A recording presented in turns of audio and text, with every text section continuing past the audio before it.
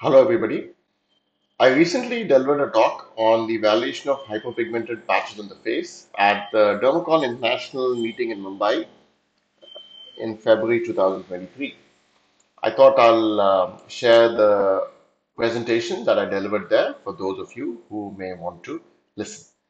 So, the outline of my presentation is basically I'm going to discuss various entities that may present with hypopigmentation in the cheek, followed by an algorithm for evaluation and management.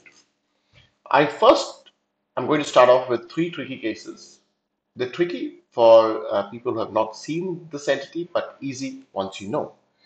So this is a 28-year-old female who presented with hypopigmented macules on the face, as you can see here, just around the eyebrows, and some hypopigmentation on the side of the nose, patches here, around the ears, and also she had a hypopigmented patch behind the ear, and also some patches on the elbow.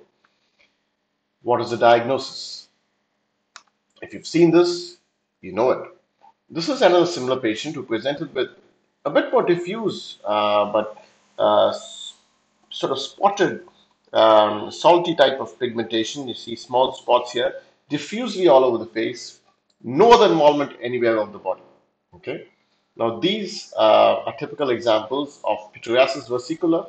If you do a biopsy, you're going to see these yeast forms in the stratum corneum, which often don't even need a PA stain to diagnose them.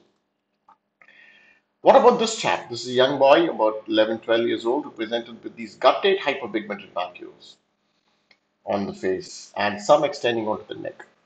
Now, again, this is easy to diagnose if you know what it is. If you do a dermoscopy, what you may see is these inconspicuous skin ridges and furrows in the places where you have these sort of guttate macules. This, again, is an example of pityriasis versicolor, a common cause of hyperpigmentation on the face. The clues are the spontaneous waxing and waning. The patient will give a long history, she may say, or he may say, they've had this problem many years ago. It keeps coming every summer or every so often. Asymptomatic but mild itching or burning may be present on the sweating. That is a clue again to the diagnosis. May have a history of topical steroid abuse, especially if they're females who are in the 20s or late teens. Irregular borders, satellite lesions, lesions along flexures, and eyebrows often are the clue. What about this patient? This patient presented with hyperpigmented macules on the face, slightly raised in the surface, and then you have this clue and this clue here on the neck. This is Kobner's phenomenon. This is a case of verruca plana. If you do a biopsy, you see these nice coilocytes which give you the diagnosis. Okay, so verruca plana, a common, not a common but uncommon cause of hyperpigmentation in the face, but can catch you out if you're in a hurry and don't look at the slight elevation of these macules and the Kobner's phenomenon. Don't be in a rush to make a diagnosis of pityriasis versicolor. Now, this is an unusual presentation. You often don't see this disease so early. This is a patient with unilateral hyperpigmented macules of 2 weeks duration.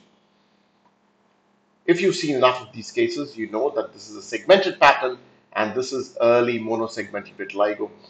This is a patient we published as part of our study on vitiligo. In fact, in the early phase, when you do a biopsy in this particular patient, you see this sort of macular interface change, which we've described in our papers on vitiligo. You can see here the clear demarcation between the pigmented and the depigmented skin, or the hyperpigmented skin in this case.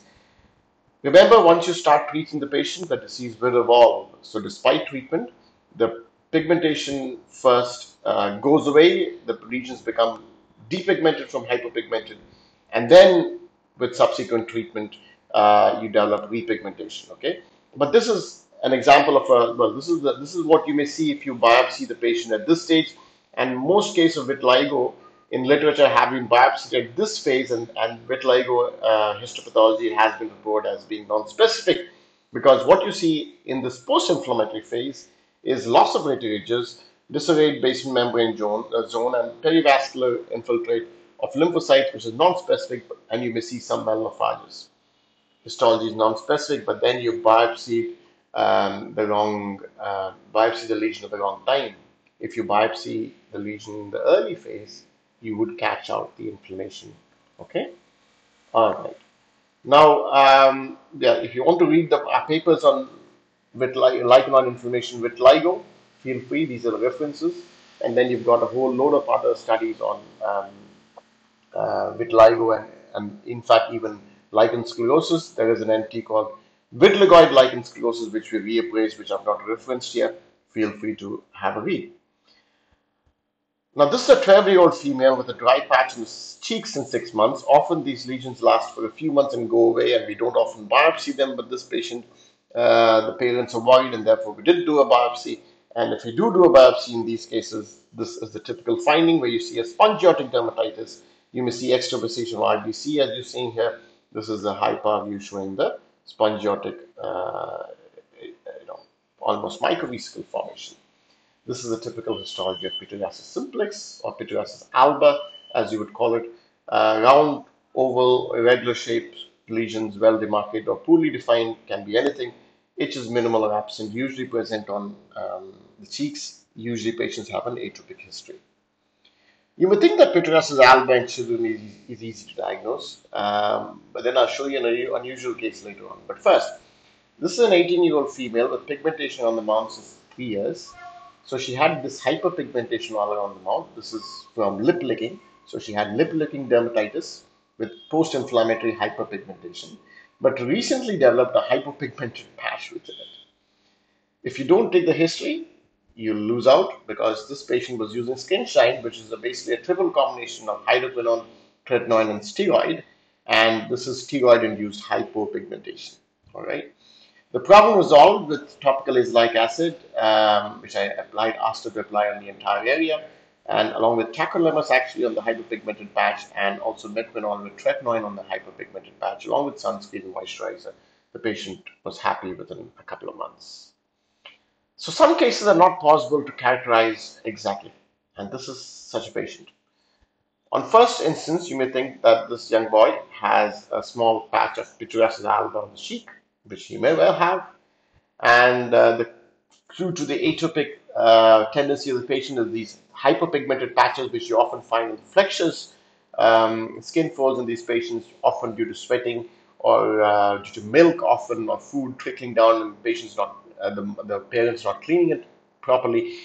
Sometimes you can have food residue accumulating or milk accumulating, causing these post-inflammatory hypopigmentation from simple maceration sometimes. But then, the same patient, look at this. Can you see this sort of geometrical, well-demarcated patch of hyperpigmentation extending from, so we had this patch of pityriasis alba here, hyperpigmented patches on the skin folds, and then extending on from here was this very well-demarcated hyperpigmented patch. Is this segmental pityriasis alba, vitiligo, nevus depigmentosus? Honestly, I don't know because this patient's cleared, all the lesions cleared up within 2 months of treatment, which I had given, which included a combination of tacrolimus, sunscreen, and moisturizer. I didn't treat this patient with steroids because there was no inflammation, either clinically or symptomatically. This is a 19-year-old female who presented with a 3-month history of periorificial, which includes the eyebrows. You can see here symmetrical hyperpigmentation, but look at this exactly symmetrical hyperpigmentation on the nose. Often this perfect symmetry is only found in vitiligo, but this is a hypo rather than depigmented patch. I think seborrheic dermatitis, especially in adults, can present like this. Often sort of involvement of the nasal groove, alar groove is quite characteristic of seborrheic dermatitis, and I think this is an extension of that. Again, because I suspected seborrheic dermatitis, I had given itraconazole orally for about 2 weeks in addition to topical tacrolimus, steroid, and moisturizer, and the patient cleared up. Okay, so it doesn't matter what we call them is the question that I'm going to pose. Most of these cases do clear up, and I don't think it matters what we call them.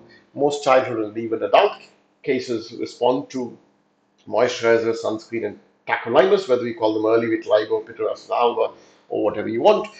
Therefore, differentiation probably doesn't matter. If the lesions do not respond in time, the exact diagnosis would be apparent anyway.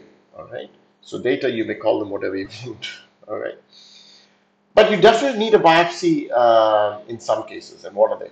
This is a 24-year-old female with progressive vitiligoid patch in the chin, with mild atrophy. You can make out the atrophy even in the picture. And the biopsy shows some papillary dermal sclerosis, normal epidermis. You can see the dermal sclerosis on low power as well as higher power. And if you look lower down in the fat, you can see she's got this inflammation within the septum, which appears a bit thickened. Collagen appears thickened, lots of lymphocytes here. This was diagnosed as morphea lichen sclerosis overlap. Okay, so this is a case you definitely would benefit from a biopsy. This is from the internet, not my case, published in the Archives of Dermatology in 2005. 12-year-old boy with a 1-month history of multiple slightly pruritic erythematous patches in the face. You can make out that they're actually plaques because they look slightly elevated even on this picture.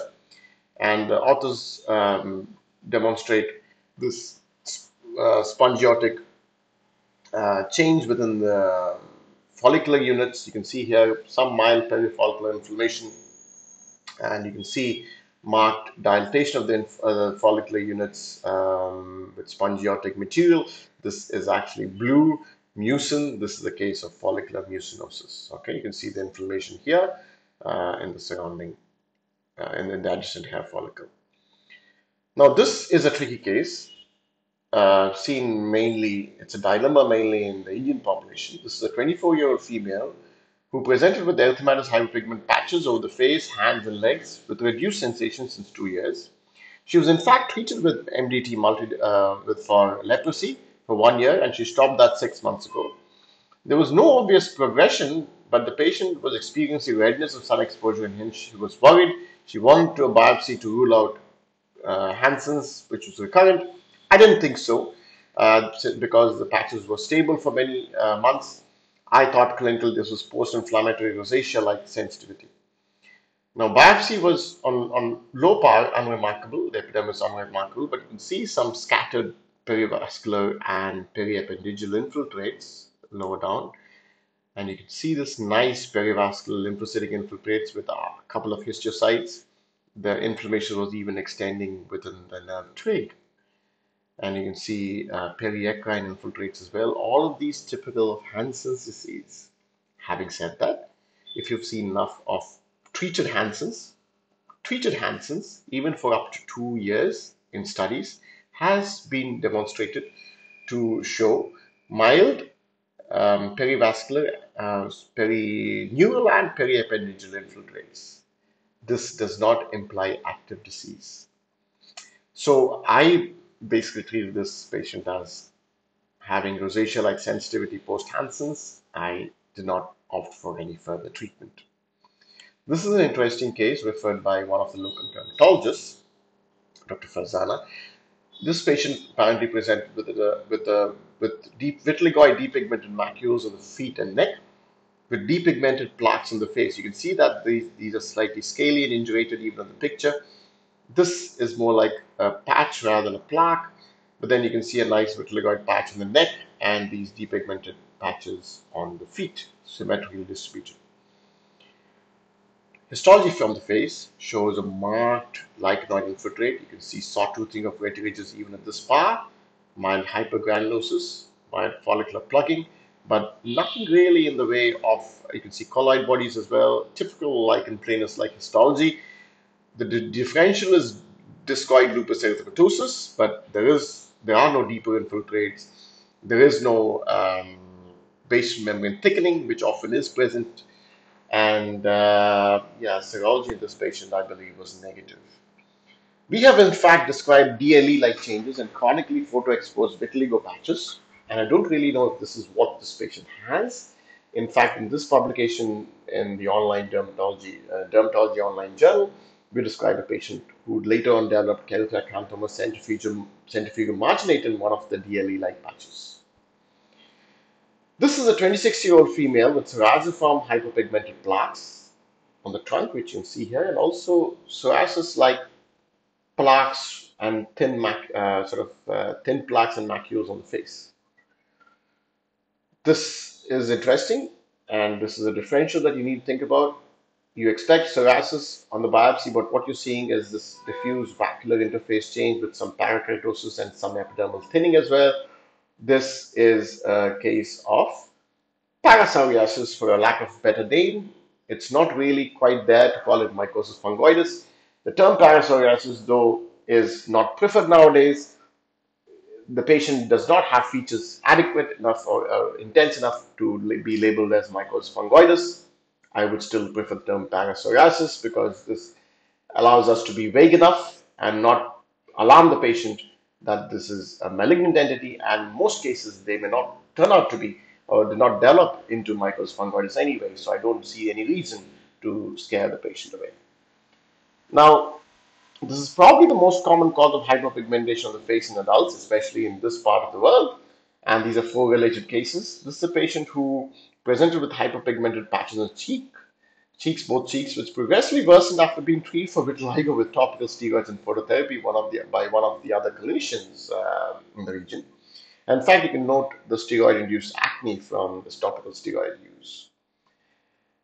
What does histology show?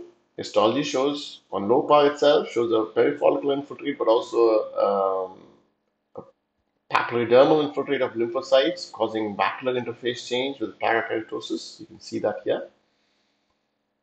All right, you can make out the macular interface change, mild spongiosis, parakeratosis. Similarly, in the case, this is a young boy, about 12 years old, who presented with these depigmented macules on the face. You can make out the slightly violaceous hue. He also had a lesion on his forearm. Again, histology is similar, not very different. This is a chap who presented with these macules on the face. Again, histology is much more remarkable with a much more denser infiltrate, some epidermal thinning as well, macular interface change, extravasation of RBCs, spongiosis. You may think this is pityriasis like cornica for all you know. But then you see this elongation of vertiges. So it's basically a combination of spongiotic and macular interface dermatitis. Look at this 43-year-old male. In fact, I suspected tuberculoid Hansen's here because he was complaining of hyperesthesia. And I thought he also had mild ulnar nerve thickening. Of course, this can be subjective in some patients. Histology, again, similar, less intense changes, but similar. Okay, you can see extravasation of RBC as well, though the spongiotic component is less. No features of Hansen's. This is in fact vitiligoid PLE, vitiligoid polymorphic light eruption. Most of these patients, in fact all of these patients, sorry, respond to a combination of tacrolimus, sunscreen, photoprotection and moisturizer. Within about 4 to 6 weeks they clear. Okay, in this particular patient, the last patient, this was masquerading as tuberculoid Hansen's, but this is a very common entity that we see here in India, especially in the southern part of India. Now, some cases puzzle you. This patient presented with what he thought were hyperpigmented patches on the face. But then you're seeing this, if you look close enough, you're seeing this hyperpigmentation. And you're thinking, well, is that normal skin? And is this depigmented? Or is this normal skin and does he have melasma? If you look from the side on view, it's typical these are melasma-like patches. Okay, this is normal skin, this is melasma. Normal skin, melasma, and then he has a halo nevus, which is a giveaway. Okay, so halo nevus is another cause of hyperpigmented patches of skin, but then even in melasma, you may confuse the normal skin for hyperpigmented patches. So be careful. This can occur even in skin types 1 and 2. It's not exclusive to skin types 4 and 5. Even in skin types 1 and 2, you may have this dilemma. Some spotters, which are easy to diagnose, the patient themselves will give you the answer. Post-abrasion vitiligoid depigmentation. This is post-laser. This patient had an Nd:YAG laser for nevus supporter and developed post-inflammatory hyperpigmentation, which has taken many months to resolve. Then this is from the internet. This looks like a splash of paint, typical appearance of nevus depigmentosis, irregular, well-defined borders resembling splash of paint because they extend around the edges. Wouldn't go into it deeply. Now, this is again a case from the internet, not my own, but the clue here is diastrophy will cause the lesion border to blend with the normal surrounding skin, and this is a case of nevus anemicus or a pharmacological nevus caused by increased sensitivity of blood vessels to catecholamines.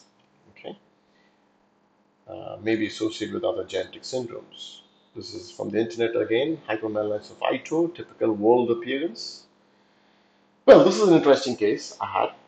I did not actually I did not do any further studies to give you the exact answer, but this could be one of two diagnoses. You can see these oval hyperpigmented patches on the face. Um, I call these nevus depigmentosus, but then I think that these could also be ash leaf macules because this patient had this verrucous or slightly raised, not really verrucous yet, slightly raised skin colored, erythematous small papules coalescing into a plaque.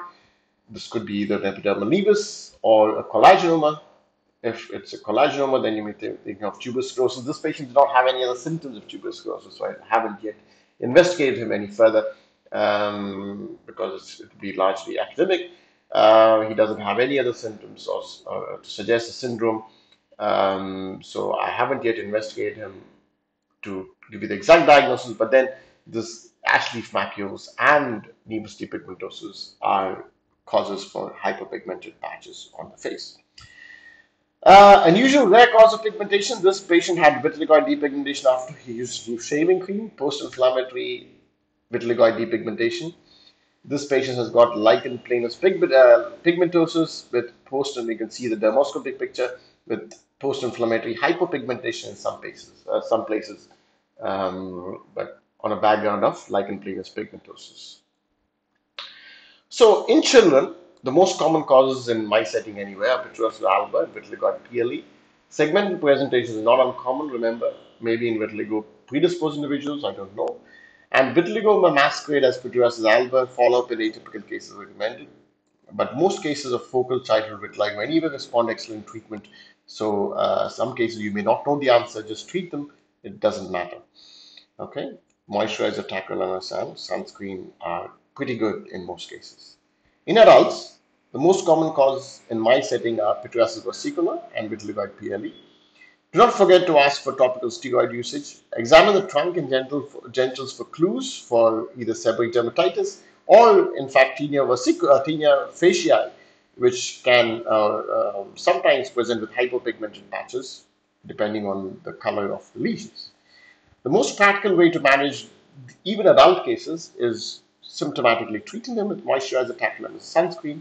But if they have itching, it warrants treatment with topical steroids plus minus oral antifungal agents to counter the seborrheic dermatitis component. Okay. Investigations, KOH is the easiest investigation to perform in doubtful cases. Woods lamp, I believe, is overrated. I don't usually use it, but if you do, and you do find a fluorescence, which is blue-white, you may think about vitiligo. If it's yellowish-green, think about pityriasis versicolor. I would rather just do a KOH if I'm in doubt. Biopsy, certainly there are indications as I explained earlier. Unresponsive case of pityriasis alba. Clinical symptoms of erythema, itching, scaling, or signs of atrophy, induration, or dyspigmentation, or if you're suspecting any of these diseases. Thank you very much.